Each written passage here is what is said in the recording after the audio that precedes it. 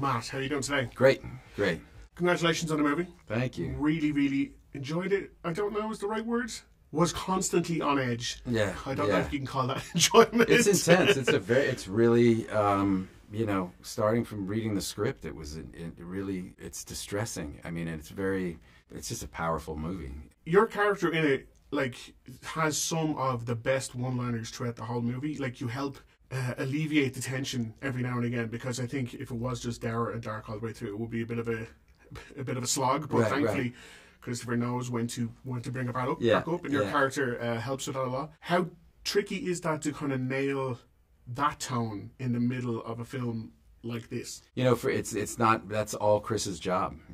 That's really his tone is really his job, and my job is to play the scenes, the way he wrote them, and play it as honestly as I could. And he's just a master at understanding kind of what the audience needs and when they need it. And no, it was very, very easy to work for Chris Nolan because he's just so dialed in, and he creates this really just beautiful atmosphere, just very relaxed, and it feels almost casual, even though the subject matter is so serious.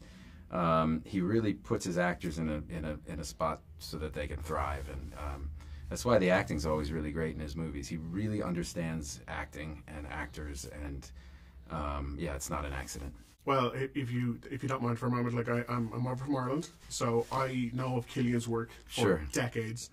And as I was telling Christopher, every time I think I know who Cillian is as an actor, he'll do something else like in this, and I'm like, holy shit, he's so good. So good in this. Yeah. Just if you don't mind, we have a little mutual love in for what it was like for yourself working with him. At the outset of this whole thing, Chris said, "Look, I'm putting this entire thing on Cillian's back."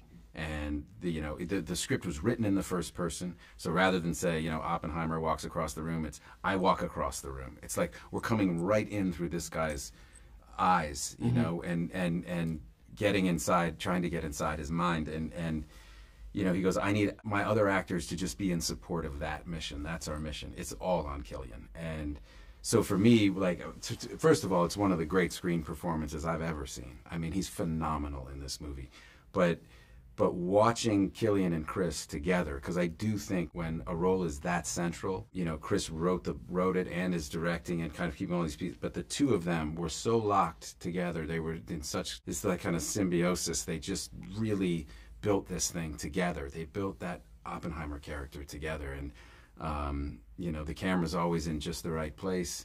Cillian's everything is perfectly calibrated. He's in every frame of the movie, and it's why the movie works. And again, I don't know if I'll ever get the opportunity to ask you this, but considering again Colin from Ireland, and it is such a huge part of Irish film history.